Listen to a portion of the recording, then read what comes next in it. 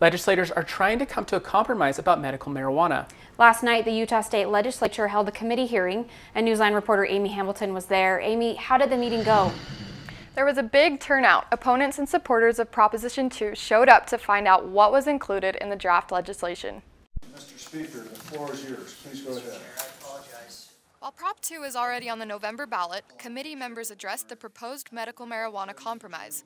What's the difference? What we've done now is we've come up with an agreement that satisfies a lot of the opposition's concerns in a way that allows the bulk of the program to move forward.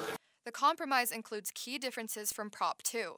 Prop 2 allows people to grow their own marijuana. The compromise would only give marijuana flowers in sealed plastic bags.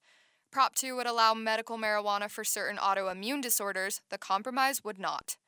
And Prop 2 would allow marijuana in edible form like baked goods, while the compromise would only contain marijuana in cube-shaped lozenges or capsules.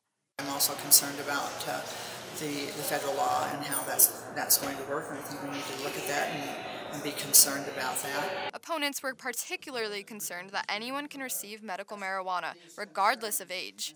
No action was taken in the hearing, but controversy continues.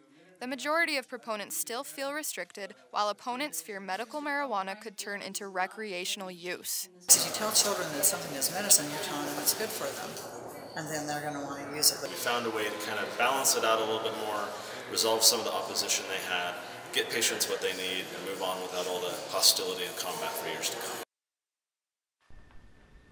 This bill will replace the proposition if it passes. If it doesn't, the bill will remain on the table for legislators. The legislators listen to the public and will call for a special session after the election if necessary. Back to you. Thanks, Amy.